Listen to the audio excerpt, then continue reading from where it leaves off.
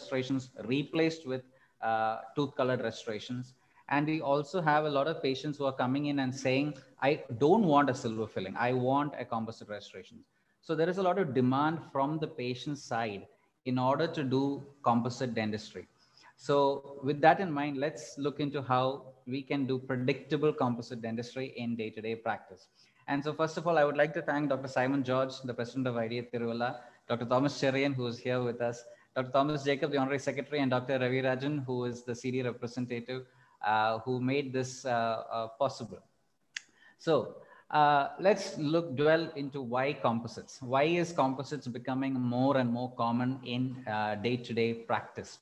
Well, first of all, the tissue sparing principle. The minimal cavity prep with adhesive cavity rather than a conventional preparation. Now, this is one of the major differences between an amalgam preparation and a composite preparation, is that in composites, you are expected to remove only the decay that is present. It is not necessary for an aggressive preparation wherein you have to prepare to give the retention form that is required in amalgams. So it is a minimally invasive technique when we're using composites. Of course, the removal of caries is mandatory, but at the same time, we don't have to be over aggressive. Reinforcement of the residual tooth structure. So we know that composites are bonded restorations. So when you have a bonded restorations, you are reinforcing the tooth structure that is present. Aesthetics, of course, now more and more patients want invisible restorations. And amalgam phobia. Yes, a lot of media and, well, we also, the dental companies and everybody has created a hype regarding the toxicity of amalgams, so which has led to its reduced usage. Improved materials. Now, unlike the old composites, when they were first released, they were known to have constant failures and constant leakages. But the modern composites have an excellent physical and mechanical properties with a modulus of elasticity between 10 to 26 GPa, which is comparable to that of dentine, as well as a wear behavior, which is similar to that of amalgam and enamel, with in vivo abrasion of 10 to 50 microns per year. So that means that they are known to last for a long time now. The newer generation composites are known to last, they're not known to stay. So also, they are now suitable for all types of restorations, class 1s, class 2s, class 3s, you know, all the aesthetic restorations. So according to Skeeters and colleagues, 95% of restorations retain their function even after 15 years. So, but what are some of the disadvantages of composite restorations? Number one, there is need for good isolation. There is a lack of contrast between the tooth and the restoration interface.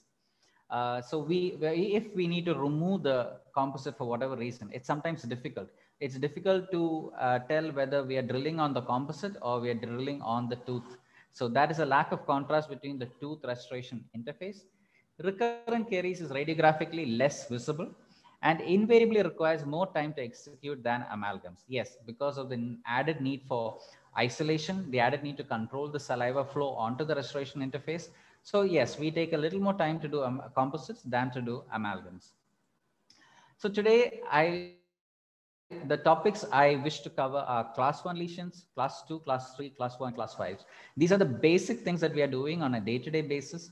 So along with that, the anesthesia protocols, as well as an introduction regarding rubber dam, just the basic aspects of it so that we can isolate.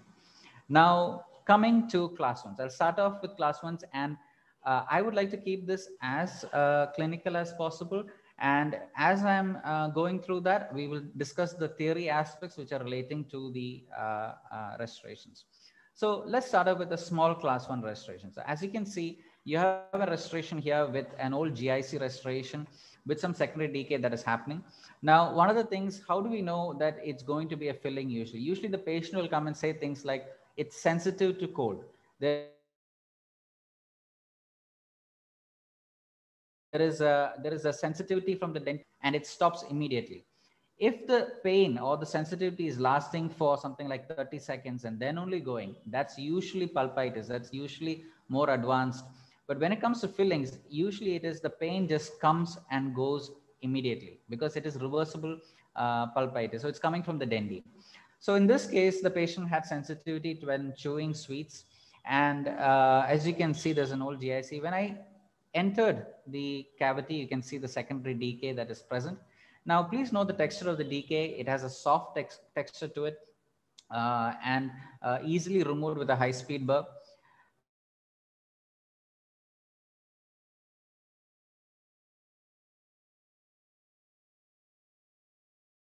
And as you can see now, a bulk of the caries has, but is that active caries? So how do we know that this is active caries, or it is arrested, or there is a reparative dentine there? So don't be fooled by the color. Check with your spoon excavator how hard it is. Now, what was the armamentarium that was used here? To remove bulk of the caries with a high-speed handpiece and a medium round diamond burr. So you can remove bulk of the caries with that. Then shift to a slow speed burr, and you have the appropriate size burr sizes of the slow speed with a slow, gentle motion. Now, it's important to realize that even though it's a slow speed, it generates adequate heat. So let's go with a gentle shaving motion on the remaining caries that is on the floor of the cavity, helping to remove even further further decay. And last but not the least, use a sharp spoon excavator to check the consistency of the dentine and remove any further carious dentine that must be present on the floor of the cavity. A sharp excavator is really important. You can't use a dull excavator to remove the carious dentine. So you will get a screeching sound when you're removing with a sharp spoon excavator and you reach healthy dentine and healthy tooth structure. You get it's a screeching sound. It's very clean. Whereas when you're removing with a dull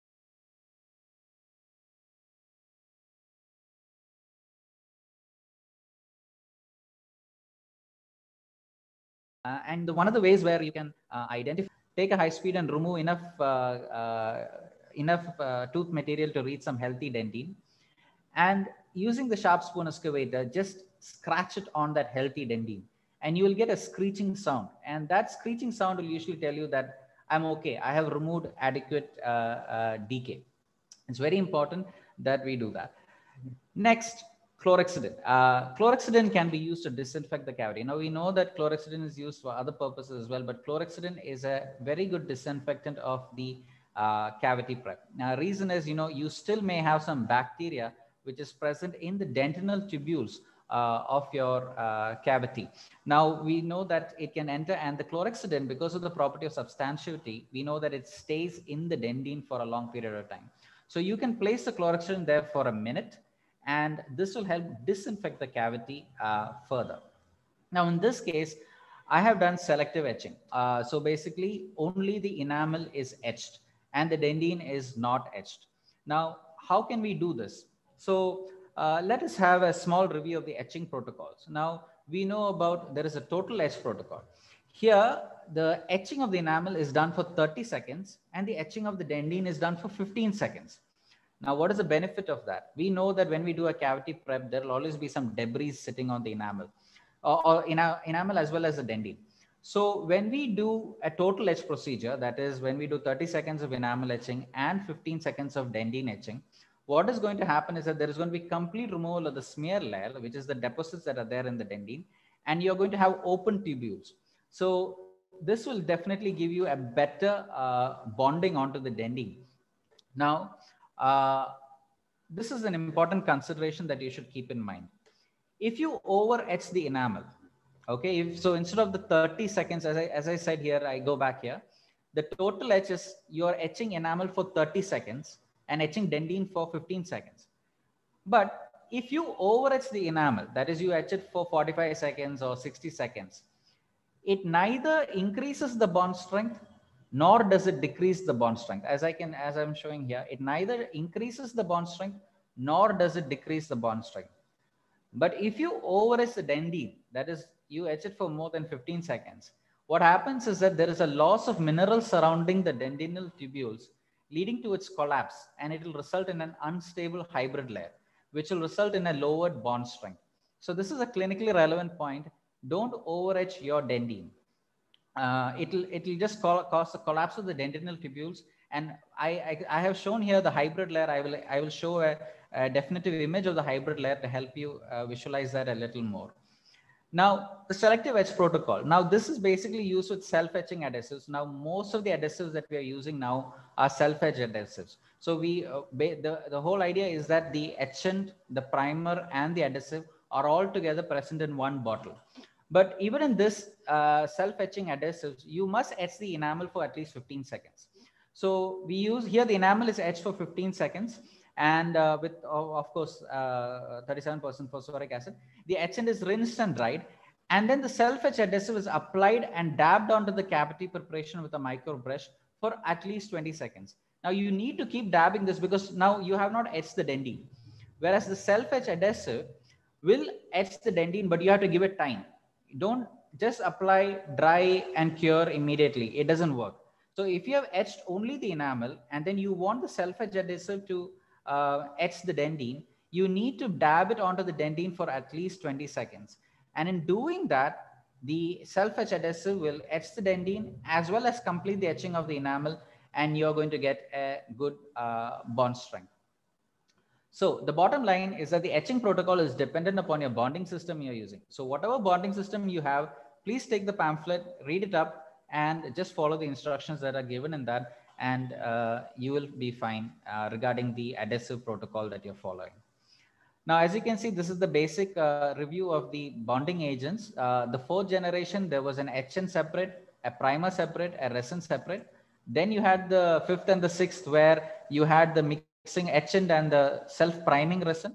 And then the self-etching primer, where the etchant and the primer are in one bottle and the bonding resin is another. Now we have the single step, basically the 3M universal bond, whereas the dense ply prime and bond. These are all single step adhesives where the etchant, the primer, and the adhesives are present in one bottle itself. And that's what we are using nowadays, most of us. After this, as you can see here, I have air dried the adhesive. Now, this is a very important step. If you look carefully, you can see that there is a thin layer of adhesive on the tooth structure. There is no pooling of the adhesive in any part of the restoration. There is only a thin layer of adhesive all over this tooth. Now, why is that needed? Number one, all adhesives contain an alcohol solvent. If this alcohol solvent is not evaporated, it will affect the bonding. So by gently air thinning the adhesive after it has been dabbed, what it will do is that it will create a thin glossy surface on the tooth structure with no pooling of adhesive in any part of the restoration. And you should know that any excess adhesive in any part of the restoration will lead to a lowered strength of the restoration in that area. So for example, if I did not air thin and I have adhesive sitting here, there is a bulk of adhesive sitting here, that bulk of adhesive will become a weakened portion of the adhesive or weakened portion of the restoration. So a thin layer. And how much should you thin? The answer is until you can no longer see the adhesive moving on the restoration preparation. So gentle, low pressure air until you can no longer see the adhesive moving on the restoration preparation. Now, here I have started the incremental buildup for the tooth. I have built up one segment here, and then I have built up the second segment here. And then last but not the least, I will build up this segment. Now, why do I go with the incremental buildup technique? We know that composites set by polymerization shrinkage. Every company, they can reduce the amount of shrinkage through the various modification in the chemical structure of the composite, but they can never eliminate it because of the polymerization that takes place. There's always some shrinkage. So smaller the increment, lesser the shrinkage. The larger the increment, the more the shrinkage. So don't let your increment size exceed 1 to 2 mm. This makes things predictable. So it's very simple. We know that we have the bulk films now. They say that even up to 5 mm, you can make it in bulk and cure it in one go. Now, there might be studies that say that, yes, it's okay to cure a 5 millimeter thick increment, but to be on the safer side, we know that the composite is going to shrink when it sets. So if it's going to shrink when it sets, it's always better to just take that extra 1 or 2 increments to build up the composite so that you get a stable bond to the tooth. Because if it shrinks, it's going to affect the bond. There could be leakage. So you can see that I have completed the build-up here, and then you do the basic finishing and polishing protocol and do the occlusal check. Now for posterior composites, what do you need? You just need a very basic polishing kit. You will get these online or at your local store. The basic kit is sufficient. Here I have not tried to do any extraordinary finishing or anything. Coarse grit green stone to do the basic shaping of the restoration, and a white stone to do the I think there's some music playing.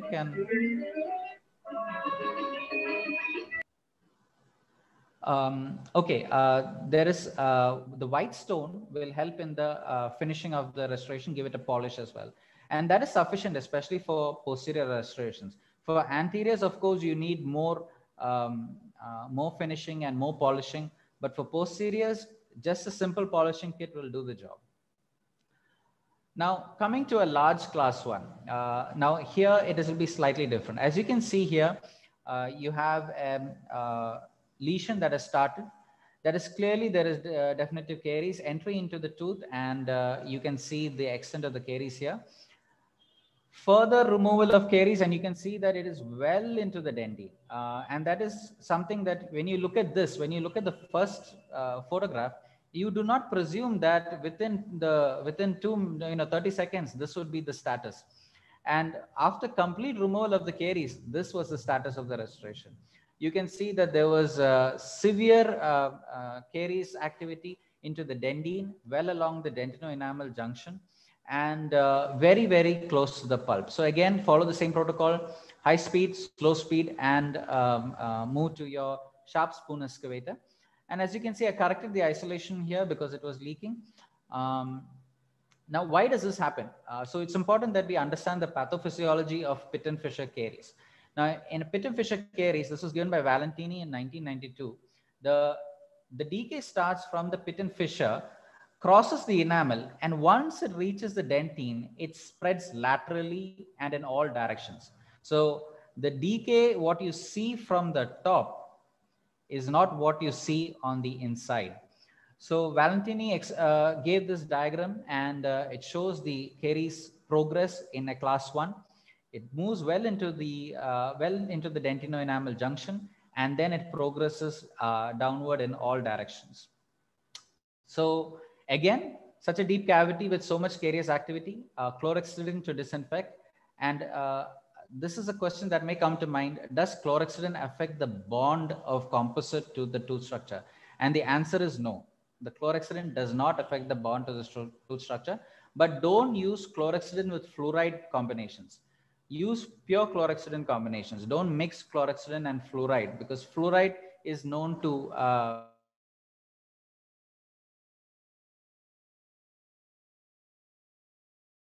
affect the bond. So don't use fluoride. Now, this is not mandatory. You don't have to. You can directly bond to dentine even in deep caries, but I prefer to keep a GIC lining because just to prevent further insult to the pulp.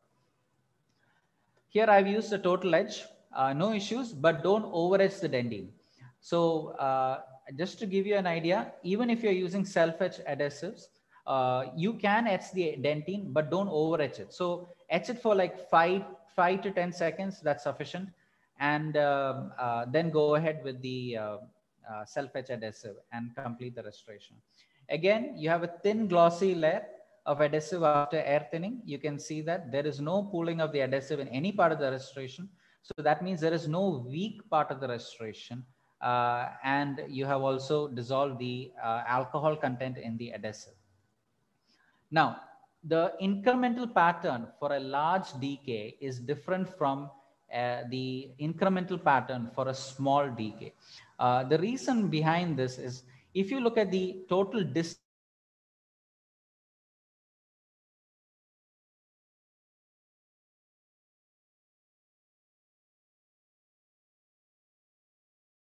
between, let's go back here. Yeah, this is a large distance of the composite in this area. What is going to happen is that there is going to be a shrinkage between the buccal and the lingual aspect of the restoration, which will essentially lead to a high polymerization shrinkage.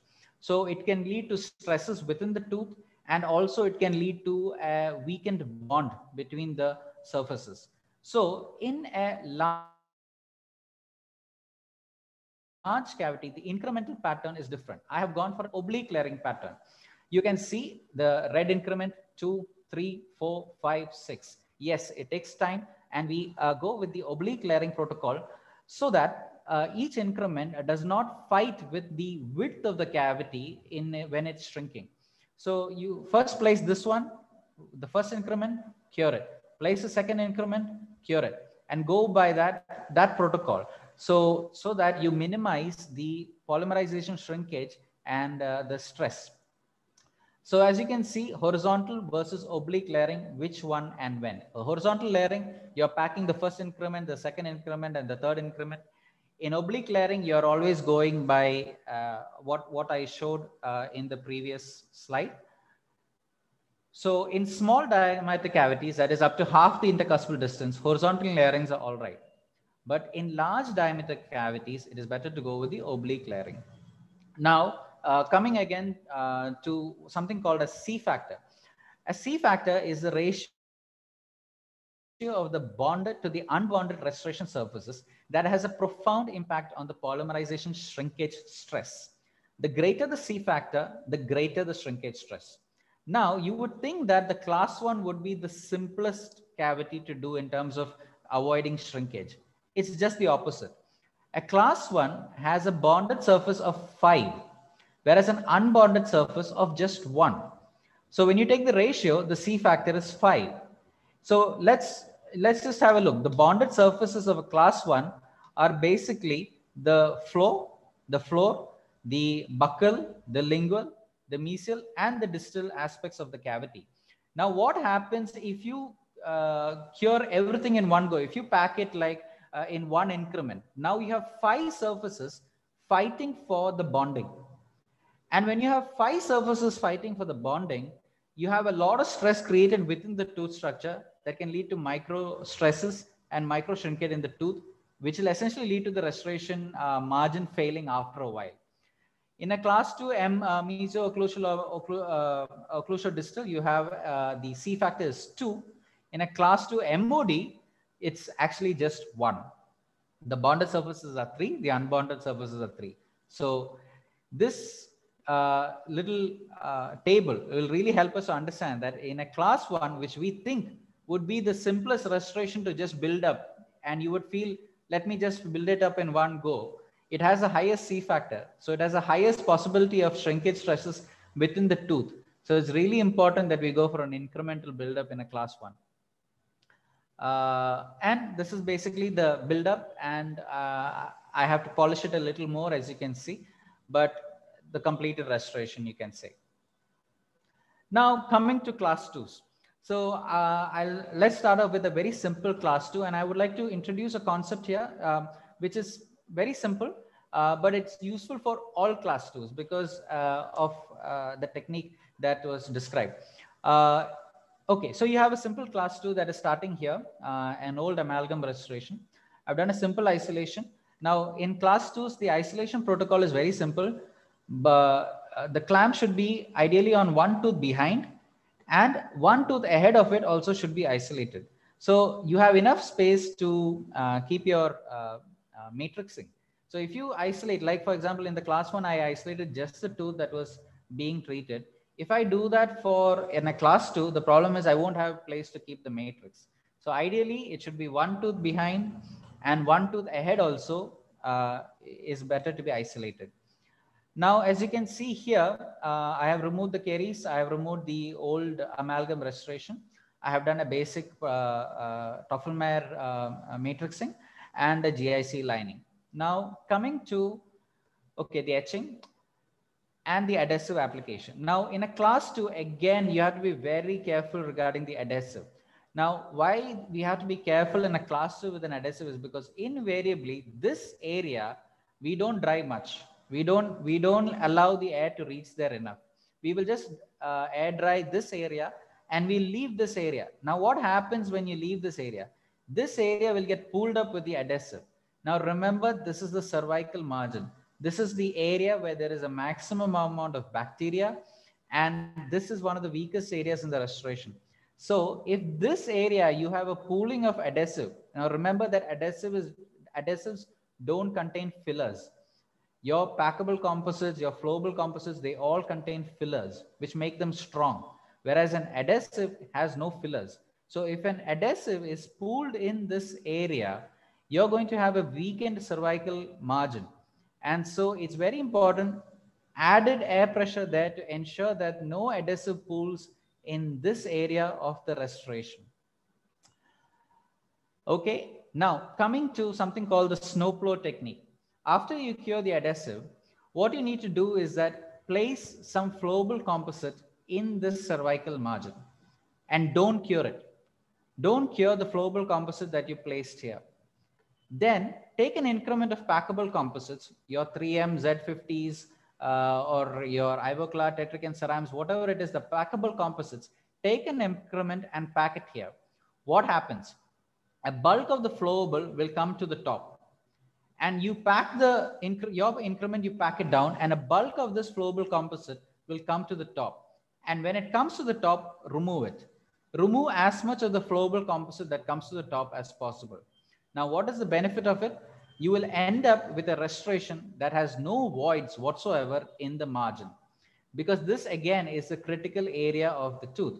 So for example, if I did not do this, if I did not place flowable and I just start packing if I start packing the packable composite right into the cervical margins, what happens if there is a void there? What happens if there is a void in this area of the restoration? Invariably, you're going to have caries there. You're going to have secondary decay there. So that's something you don't want. So the best way to avoid voids happening in a class 2 proximal box is place some flowable, add some packable, remove the excess flowable that comes, because flowables have more polymerization shrinkage. So you don't want that. So remove the excess flowable that comes on the top and then cure it. Come followed by packing of the restoration and curing it incrementally. And as you can appreciate here, it is a completely void-free restorative margin. And so that's something that we can be happy about. My basic composite instruments for packing, just 2 instruments from Walden. There are so many expensive instruments available. You can purchase them if that's what you want to have. No issues. But all I'm saying is that for your basic composite packing, you just need 2 basic instruments. This one has a flat-ended tip here as well as a packing tip here. And this one, which is more for anteriors, has a flat-ended tip as well as the flat-ended turn 90 degrees. So it really helps in shaping the anterior restorations, whereas this one is very nice for packing your composites in the posterior. So this is just what I use, just 2 simple instruments, and that gets the job done. Snowplow technique, as I already described. Now, coming to caries removal in a class 2. So here we have a decay that has started on the mesial surface of the first molar. And as you can see, there is nothing on the occlusal surface. So, you know, I always say that we should look into the decay with high illumination, very good illumination, and dry the tooth, as well as a nice reflective mirror, preferably a rhodium coated mirror. A rhodium coated mirror will always give you a very nice view of the caries. Dry the tooth and look it under isolation, and you'll be able to identify them. This decay was identified and did a basic isolation. Now, I just want to say this isolation is not ideal. As you can see, the clamp is on the tooth that I'm treating. It actually makes my life harder. This clamp should be on the tooth that should be on tooth number 7. So this is not an ideal isolation that I did initially. Now, as I enter, you can see you can appreciate the softened dentine that is present, as well as the demineralized enamel. Further entry into the tooth, you can see it more. You can see the chalky white enamel that is present. Now that's demineralized enamel. It needs to be removed because the bonding of composite demineralized enamel is never very good. You can again see there is definite caries along the DEJ and into the dentine. Okay, again, I have removed some more. And one of the things I like to do when I'm doing a class 2 caries removal, a Toffelmeyer, cut it and just place it interproximally. Here you can see the demineralized enamel is still present, and you can see caries along the DEJ. So there is still decay to be removed here. And finally, let's have a review of the difference between a class 1 caries activity and a class 2 caries activity.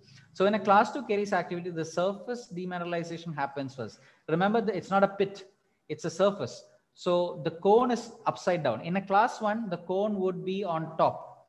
The cone tip would be on top and the base would be at the bottom. Whereas in a class 2 caries, the base is at the surface and the tip is at the dentino-enamel junction. And when it reaches the dentino-enamel junction, again, it spreads via the dentino-enamel junction, both mesially and distally, and it again progresses. So the decay is usually much bigger than what we presume it to be. So here again, you can see so demineralized enamel, the decay that is going along the dentino-enamel junction. And this is the final completed caries removal. As you can see, very clean enamel and a clean DEJ, and the decay has been removed. So here I have placed a Toffelmeyer and got a clean margin acquisition. You can see that the margin is clearly acquired. Now in a class 2, this word, that is margin acquisition, is a very, very important term, because if we can't acquire the margins with a matrix, that means that we will not be able to get the emergence profile that we need ideally from the tooth. We will end up with an overhang. And if we have an overhang in a class 2, we are going to end up having gingival inflammation. So the word margin acquisition in a class 2 is very important. Now, in this case, because the margin of the restoration is above the gingiva, it is not equigingival or subgingival, the margin acquisition is easy. And when the margin acquisition is easy, it's simple to get a clean, dry field without blood or GCF in this situation. So we know in deep cavities that is going to be a challenge. Now with amalgams, whether you have blood or little GCF in the margin is not much of a problem. All you need to do is pack the amalgam. The amalgam itself will displace the blood and the GCF, and you're going to get a fine restoration. But in composites, if you have blood and GCF in this cervical margin, your restoration is going to fail, because we know that blood and GCF significantly affect the bonding of composites resins to the tooth structure. So when the margin is adequately supragingival, it's easy to acquire. That is, it's easy to get a clean margin free of blood and saliva. A wooden wedge is placed that allows adequate separation between the tooth, so that once the packing is done and we remove the wedge, the contact between the two teeth is good. We know that we have to compensate for the thickness of the band that is used. So the wooden wedge helps in adequate separation of the two teeth and helps to get a good contact between the molar and the premolar. And in this case, I have achieved a good contact between the molar and the premolar. I could have shaped this a bit better, but overall, I'm happy. I use a snow plow technique here. Again, place some flowable composite, don't cure it, add an increment of composite, remove the excess of the flowable composite, and then cure it and build it up in increments. Even though this was a small cavity, I used 2 increments to build it up. Again, the smaller the increment, lesser the shrinkage. So that gives us a more predictable restoration with less stress built into it. Okay, now what is the class 2 general protocol? I showed you two fillings with a Toffelmeyer. Now I will show you with a sectional matrix. So as you can see here, it's an definite demineralization across around the mesial aspect of the first molar. And I initiate caries removal. As you can see, again, demineralized enamel, the decay reaches the dentine, and once it reaches the dentino-enamel junction, it spreads again mesially and distally. You can see it clearly. Once all the decay is removed, as you can see, clean, that's clean enamel, a clean dentino-enamel junction, and the dentine is healthy here. Also, I have done a beveling of the margins. Now, in this matrixing protocol, I have used a Toffelmeyer retainer. Sorry, not a Toffelmeyer, an ivory matrix. And I really like ivory matrices because they are very strong. So sometimes a contact can be really hard. And if you try to place a thin sectional matrix, it can just fold in pieces. So an ivory really helps to and enter even a tough contact. And one of the benefits is that it holds its shape very well. It gives a very nice shape to it. So I've used a Dentsply clamp, and there's a wooden wedge here, although it's not shown. There is a wooden wedge to create separation. Now, I spoke to you about the hybrid layer before. So once the adhesive is placed and you air thin it, and you can see a nice thin glossy layer of the adhesive here also, it's good practice to dab the adhesive onto the dentine for around 20 seconds. Not only does it help in the etching protocol, it also helps the formation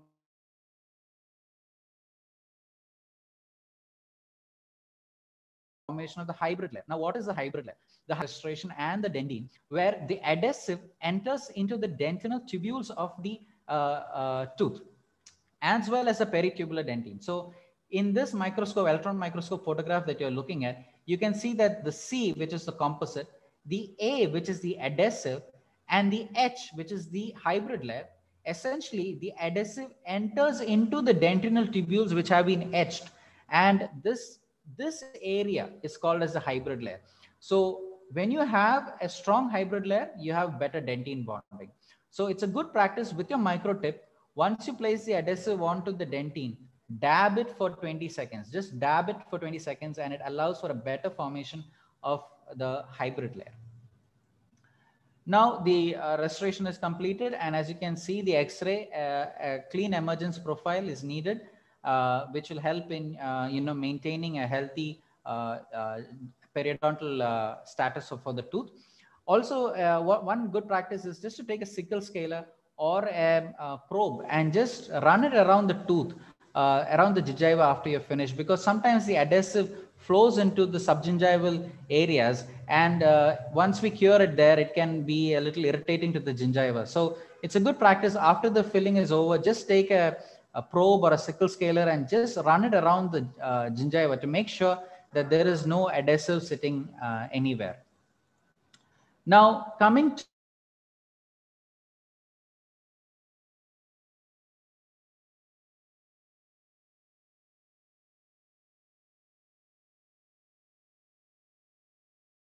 a deep margin elevation, basically, what are we doing? Now, in cases where subgingival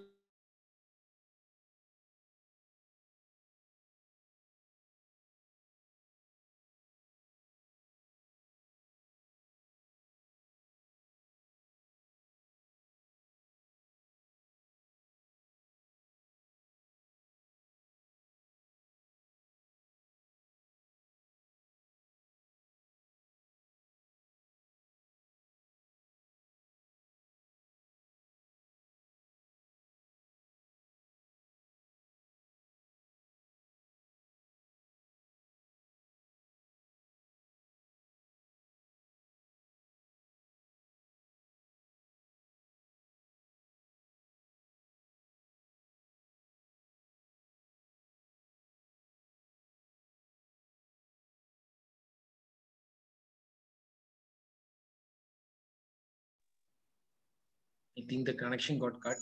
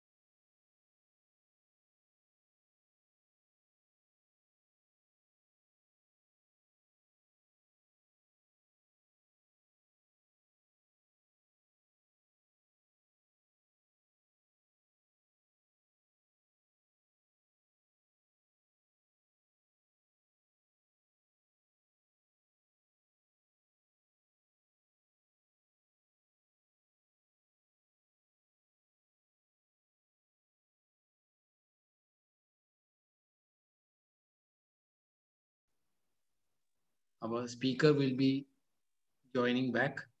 Unfortunately, his net connection got cut.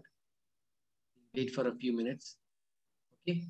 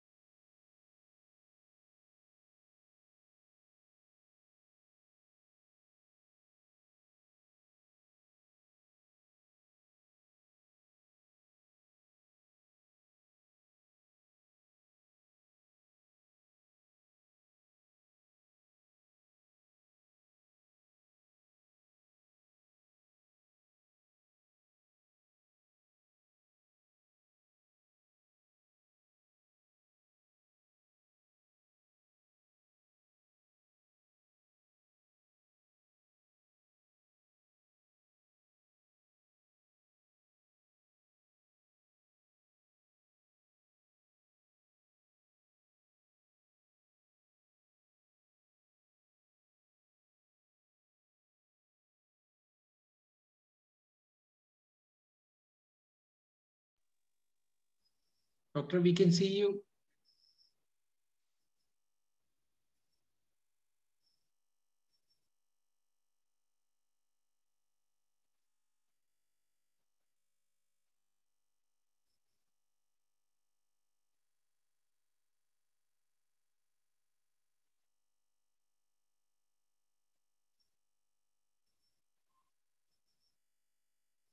Dr. Mathew, can you hear us? I can hear you. Yeah, now we can hear you. You can hear me? Yeah, now we can hear you. Carry on.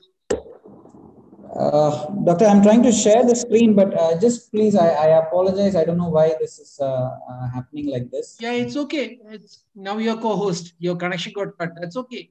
Just screen share it now.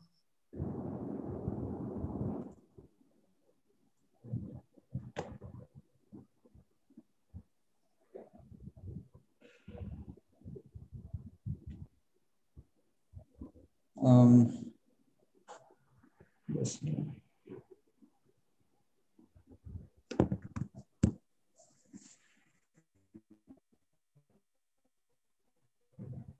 Are you on a phone or a laptop? Phone. Yeah, I'm trying to shift to my phone because the laptop doesn't seem to be, the laptop is not working, and I'm trying to shift to a phone. Okay. Just give me a minute. I think I can do it from my phone once again. Yeah, no problem. I'm trying to connect to the Zoom.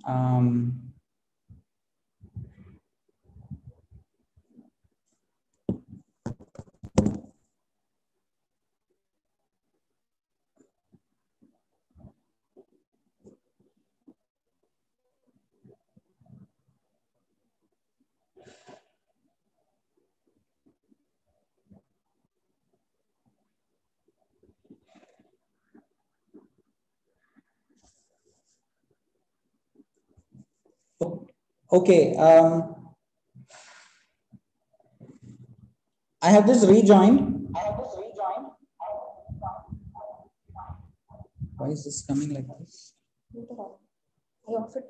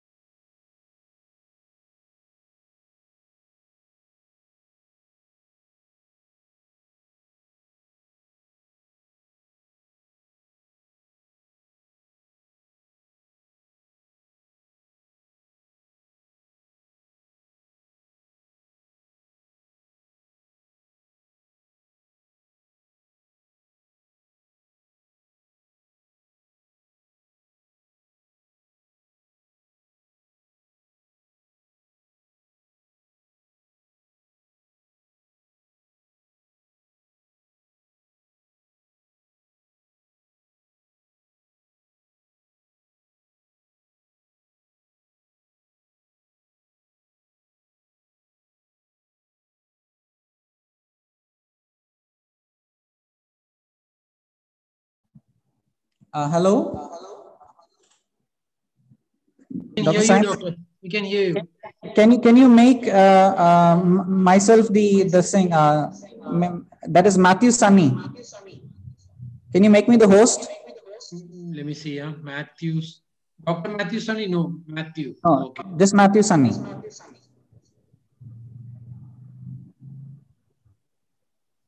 Yeah. Okay, I've done it. Yeah. Okay. Okay. Great. Okay.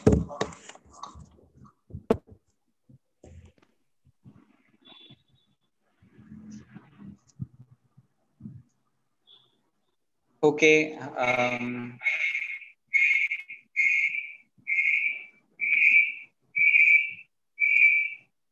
Share.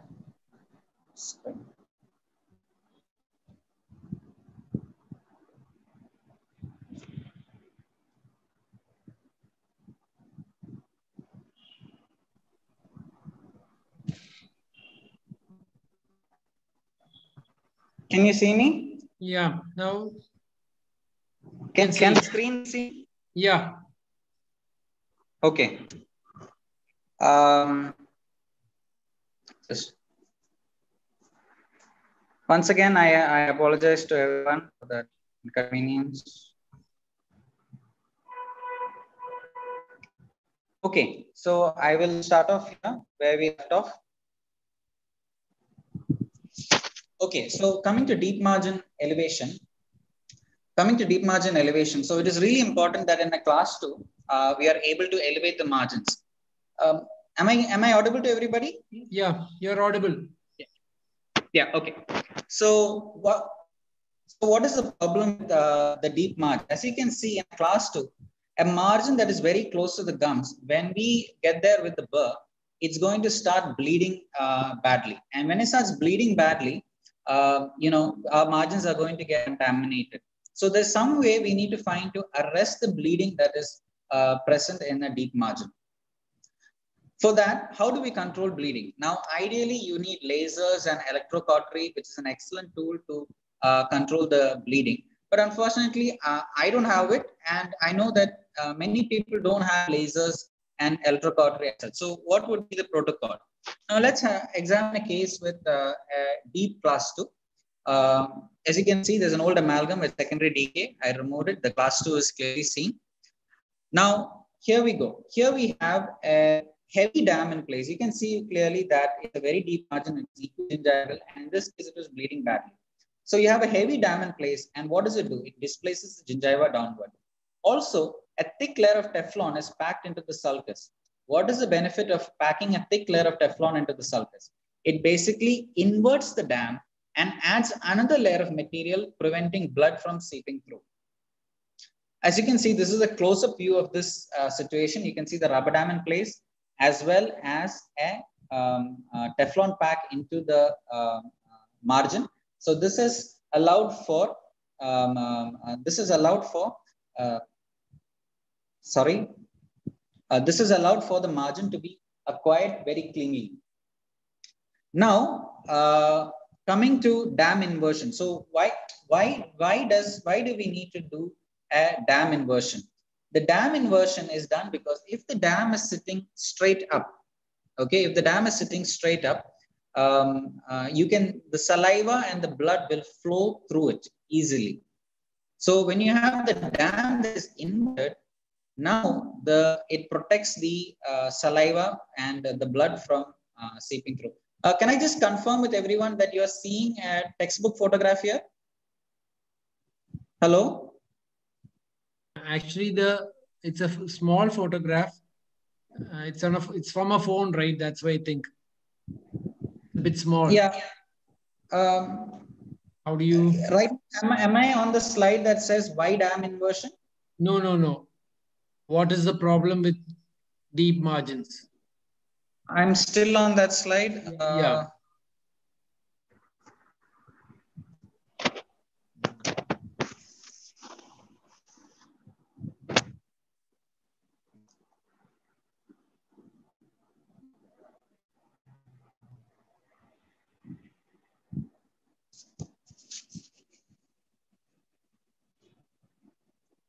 I think I will have to just go slide by slide. That's what's working. So I hope I'm sorry. It's just not coming the way we want to do it.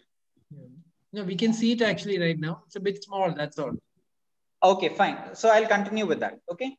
So as you can see, you have a class 2, large amalgam class 2 with secondary decay there.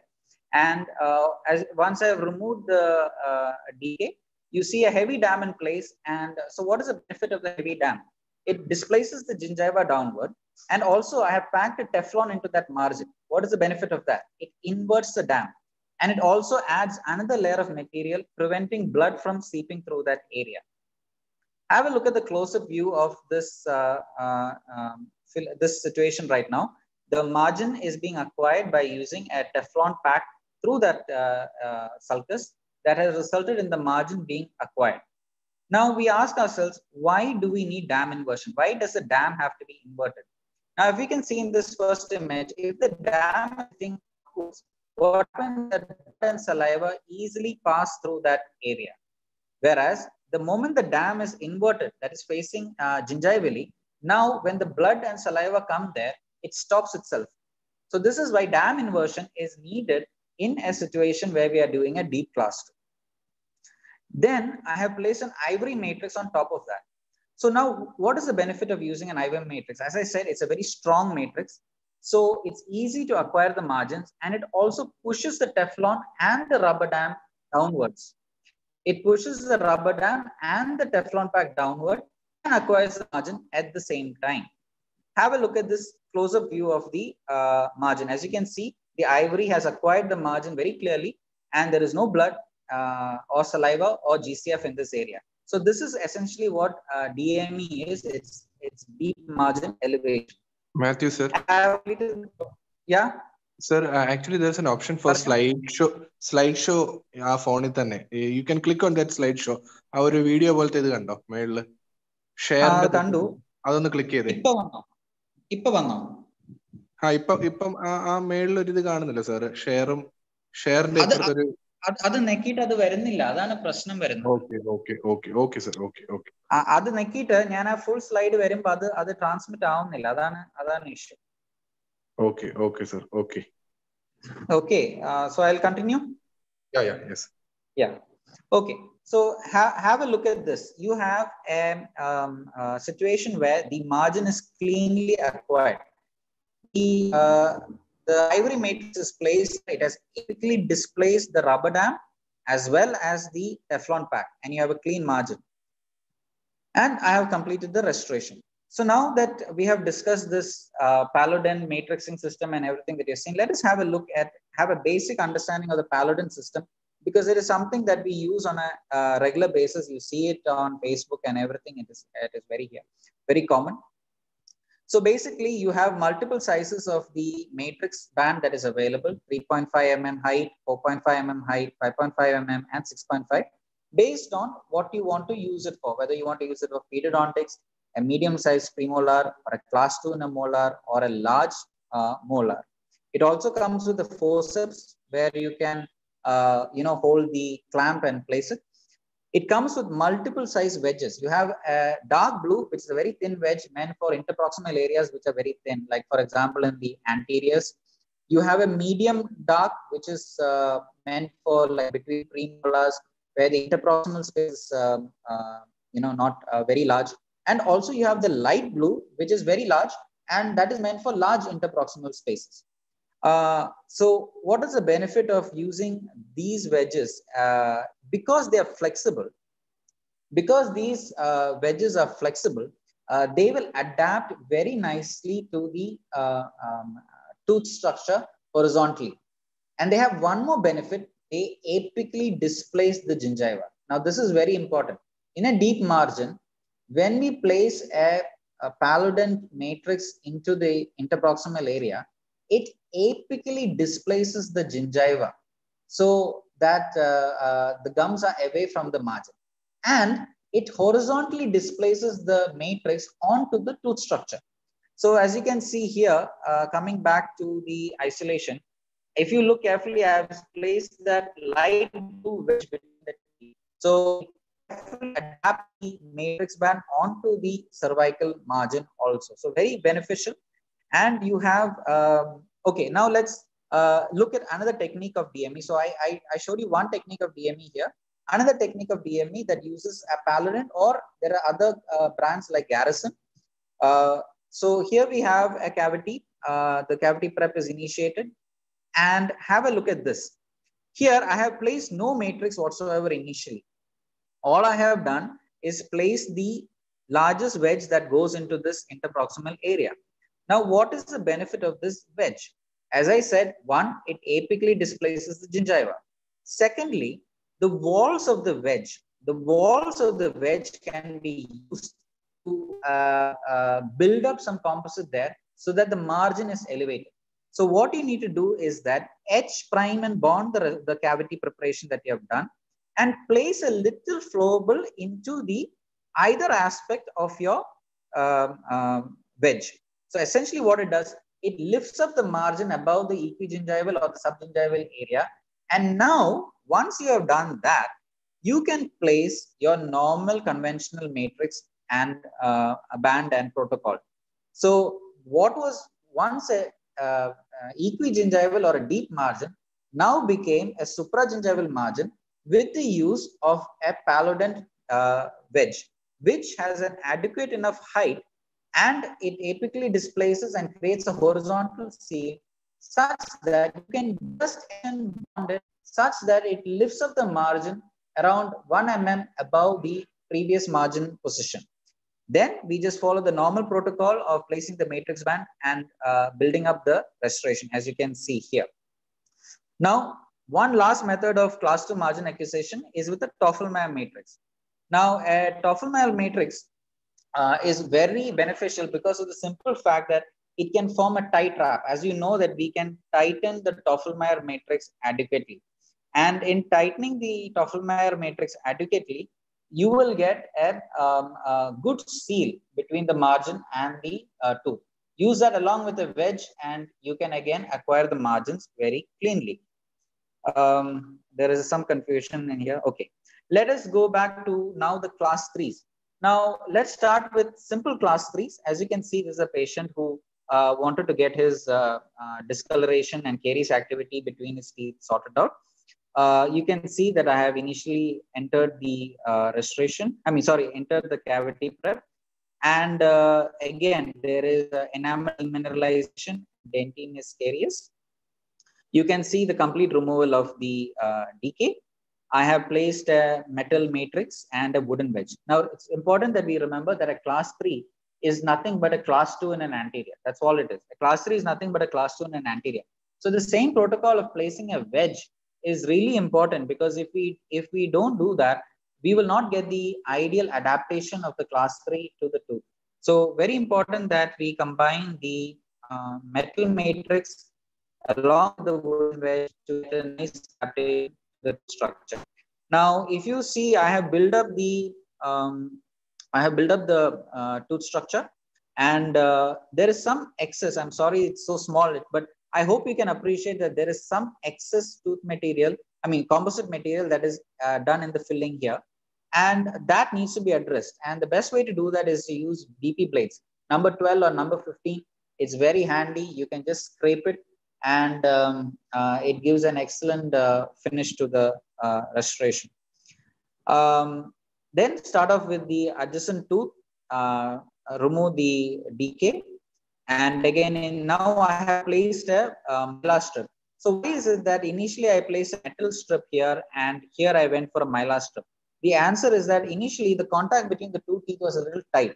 So in such situation, when there is a very tight contact, it's beneficial to use a metal strip. It can just go in very easily. Basically, it's nothing but a Toffelmeier retainer that I've cut. Toffelmeier matrix that I've cut and placed it. So in doing so, it easily places into the interproximal area. Then by that time, the wedge is in place, so the contact is loose, and I was able to place a mylar strip and the completed restorations. So again, now you can see that a little excess that was present in the first filling is removed. I've done that with a BP blade. And why is that? Because if you look, normally we go with the polishing with yellow band burrs. So the yellow band burrs is great for gross finishing and smoothing of the restoration. But if we try to use these yellow band burrs in the interproximal areas, it's a little tricky, because you may end up creating a ditch. Because of a high speed, when you place a aeroter handpiece into the interproximal area, you may end up creating a ditch in your restoration or on the tooth structure, which is something you don't want. So,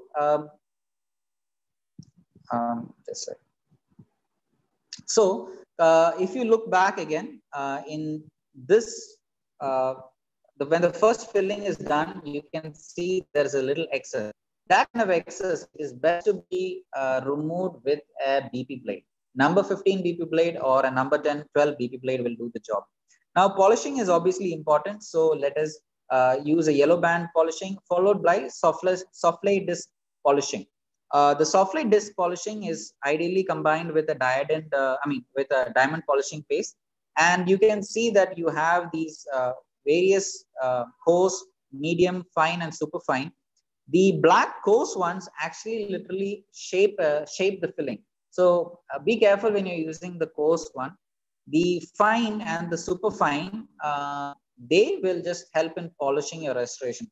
So especially with anteriors, it's important that we have a nice polish, because otherwise within 2 to 3 weeks, the composite will discolor. And if you have a margin which is not smooth, then it will definitely discolor the tooth. So it's important that we get a nice finish when it comes to anterior class 3s and class 4s. Now coming to a large class 3. As you can see, the patient presented to me with a class 3 already present. There's already some secondary decay happening there. This is the palatal view of the restoration. Now have a look after caries removal and the matrixing protocol. So in this case, I would like you to just appreciate the matrixing protocol. That is, the metal matrix is placed, a wooden wedge is placed to adapt the cervical margin cleanly. And if you look on the top aspect of the restoration or the incisal aspect of the matrixing, I have used some flowable composite there that stabilizes the matrix there cleanly. Now, why is that needed? Because every time you're etching, bonding, and air drying and things like that, there is a chance that the matrix can displace itself. So it's always good if you use some flowable composite and just stabilize the restoration there. This is the anterior view. You can again the flow composite that stabilizes the tooth, and you can see that the wedge adapts the matrix nicely. Now, it is my suggestion that it's a good practice to use some high strength flowables in this situation. The reason is when you use packables to pack this area up, again, there's always a chance that the matrix can displace itself a little bit. So the first layer, I would recommend the use of a flowable composite, a high strength flowable like GC, Genial, or from Shofu, whichever suits you, and place it there. And what you get is a nice, the packing or the build up part of it is very simple. Again, do it in increments so that you can complete it fast. And as you can see, there's a good shade match here, and I'm happy with the restoration. Here you have another class 3 that is shown. You have, definite caries activity, thorough removal of the caries. As you can see, if you look carefully, you can see a pinkish hue in the middle of that cavity prep. And the pinkish hue is essentially, very close to the pulp. So I've given a GIC lining. I have used a Toffel matrix, and I have built it up. Now, coming to class 4s. Now, the main thing that we need to remember in a class 4 is that we want to have adequate tooth structure for bonding. So in order to achieve adequate tooth structure for bonding, it's good to have a bevel. As you can see, I have shown you some green markings there on the tooth. The green marking is probably an area where around 1 mm, 1.5 mm, you can use a red band burr to just create a bevel on the tooth surface. And this will give increased area of bonding onto enamel. Remember, bonding to enamel is always better than bonding to dentine. So it's always good if you just use that. Build it up quickly. Here you have a good shade match. Now, there are many techniques for class 4, but I would like to focus on 2 critical areas of class 4, and that is correct shade and correct occlusion. Because these are the 2 critical areas for success in a class 4 restoration. So let us have a look at shade.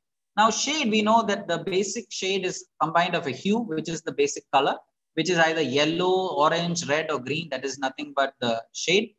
Then you have the value. Now, value is nothing but the brightness or the darkness of an image. So the brighter the image, higher the value, darker the image, lower the value. Now, any image can be converted into a grayscale. So, for example, any old movie, any photograph, the color can be converted into a grayscale. Now, what is important to understand is that the eye is very sensitive to changes in value. The eye is very sensitive to value for the simple reason that the eye is made up of 2 types of cells, the rod cells and the cone cells. Now, the cones, which are responsible for color, is much less than the rods, which are responsible for identifying black and white. So your eye is very sensitive to value of a tooth more than the color of a tooth. Now, let's have a look at chroma. What is chroma? Chroma is nothing but the degree of saturation of a particular color. Now, any chroma can again be converted into a value-based image by simply putting the black and white filter. So in our phones and in our computers, we all have the black and white filter. We can convert it very easily into a black and white image and analyze it. So as I said, why is value so important? Because our retina contains more rod cells and cone cells. So there are 120 million rod cells, whereas there are only 6 to 7 million color sensitivity cells, which are the cones. So how is that directly applied into our day-to-day practice?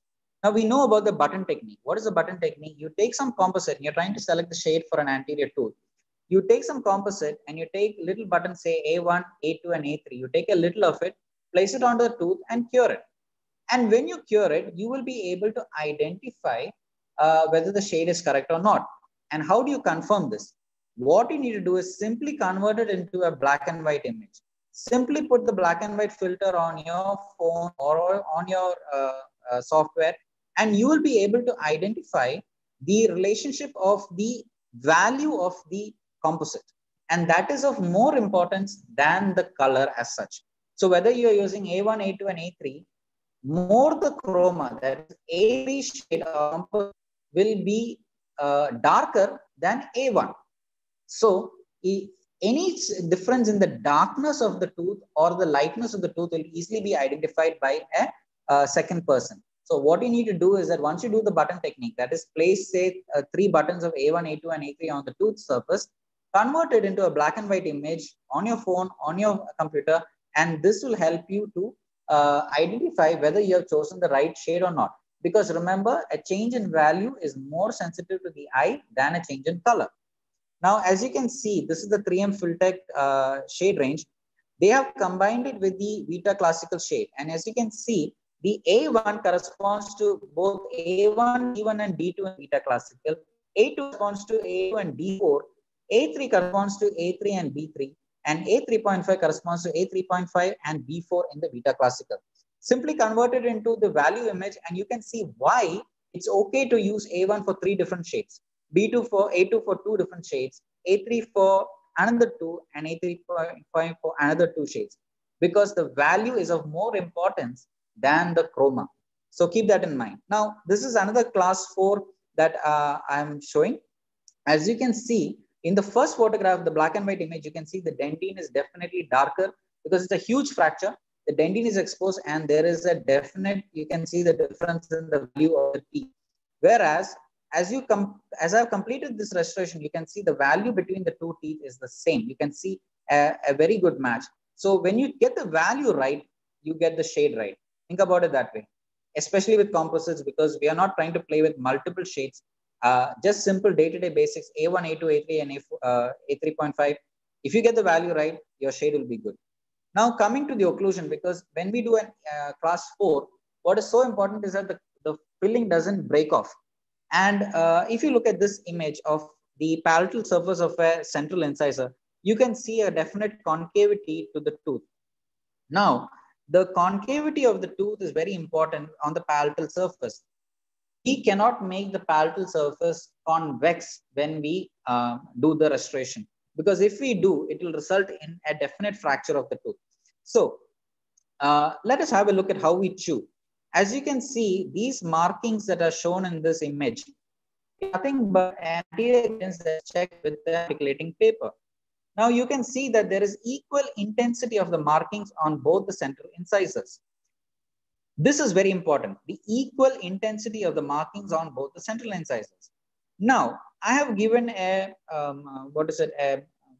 image where what will happen if the marking on one tooth that we get when we check with the articulating paper is thicker than or darker than the other tooth. What that means is, if this black line, I'm just corresponding it to a class 4 restoration. If this gives a higher darker marking, it is sure to fracture. So it is very important. What we want is that when we finally check the occlusion, it should be of equal intensity on both the central incisors, and the shape of the restoration should definitely be concave on the palatal surface, as shown by the enveloper function also, so that the chewing is also in an ideal way. Never make it convex, because it will definitely fracture. Coming to class 5s. So now the most important thing in a class 5 is usually they are very close to the gingiva.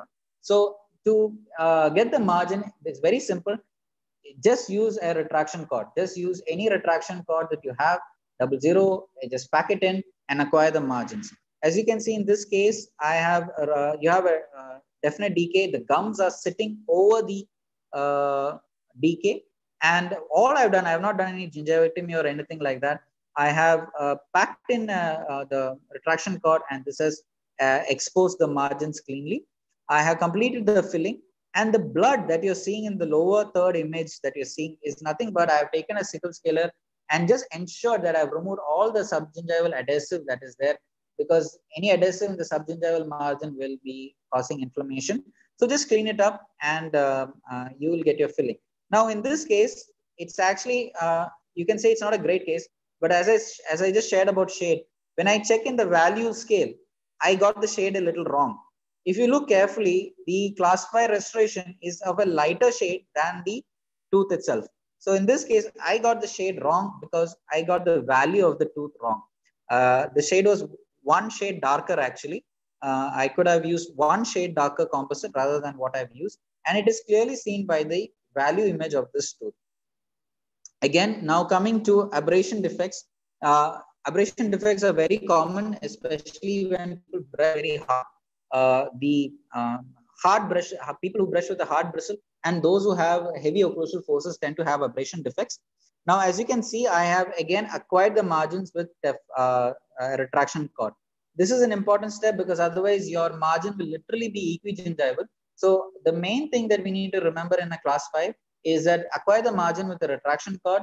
And one suggestion that I have is that the first increment of building up the composite, let it be with flowable composite. A 0.5 mm thickness of flowable composite to build up a class 5 is very good.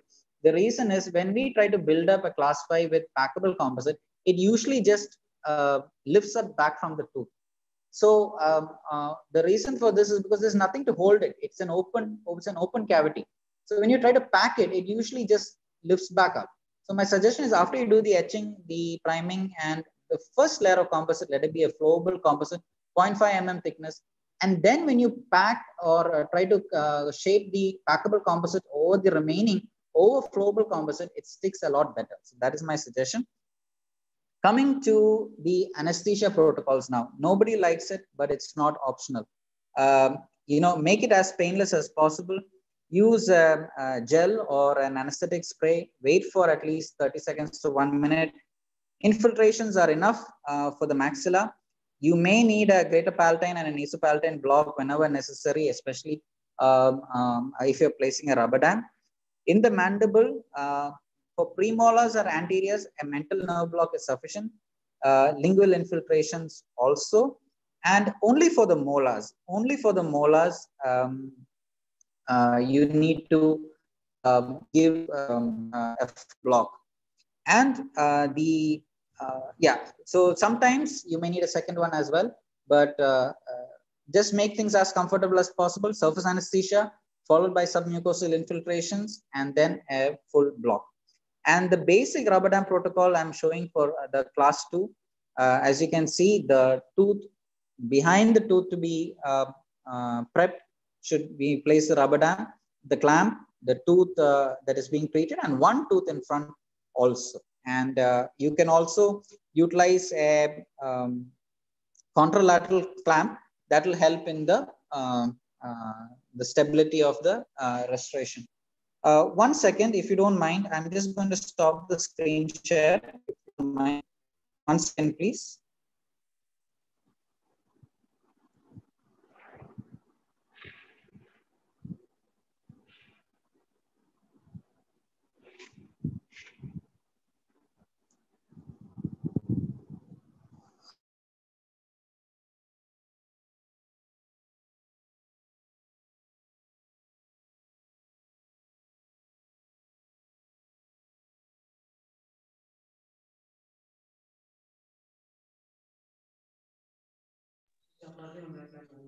Hello, doctor.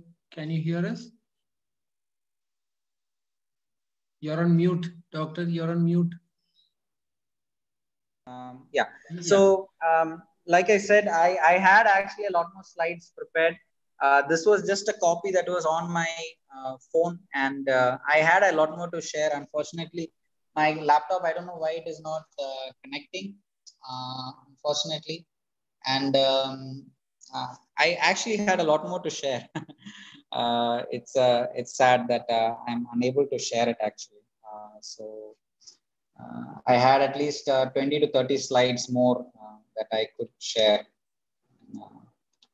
This one was just a copy that I had on my phone, and I did not expect this to happen. So, yeah. Dr. Ravi.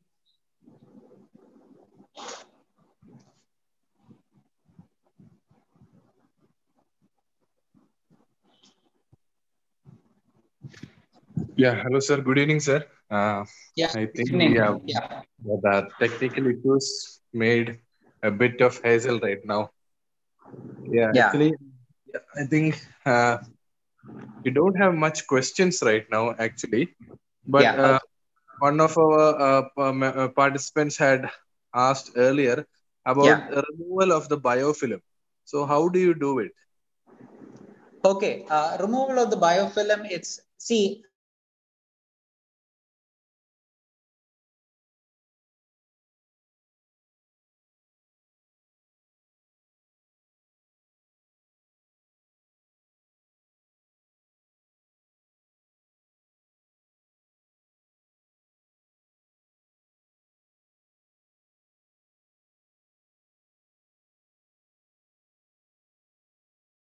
that will also help in removing the biofilm. Whereas when you're doing a cavity prep, what is most important is that you're removing the caries.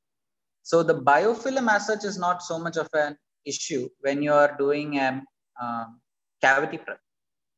Whereas it is important when you're doing a class 5 for sure. If you're doing an abrasion defect, definitely there is a biofilm on the tooth surface. So what you need to do is that just take some pumice slurry, apply it onto the tooth, use a rubber cup, and remove it. So that's what is needed.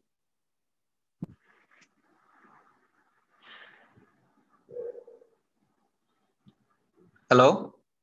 Yes, sir. Yes, sir. Okay. Well, Okay. I think the participant was asking about some aluminum oxide which is being used to remove it. I don't know what. Yeah. Yes, it is the same thing. The sandblaster, as I said, either you can use a pumice slurry or you can use an intraoral etcher.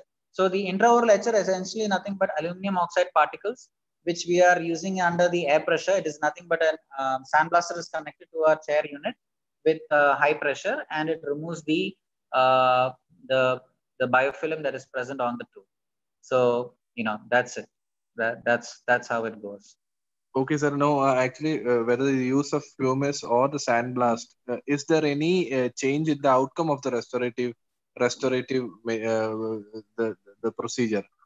Well, okay. I don't know of any studies as such that will discuss the difference between the overall effect of using pumice or a sandblaster. But I would be more concerned about the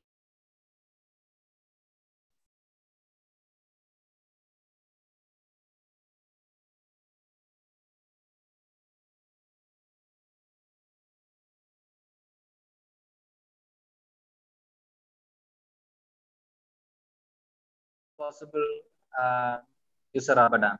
Yeah, as much as possible. If that's not possible, just cotton rolls and Teflon packs to help get the best dry feel that you can. Yeah. Okay, sir. I don't think Yeah. we have more questions. Yeah. Simon, sir. Yeah. Anybody wants to ask any questions can unmute and ask.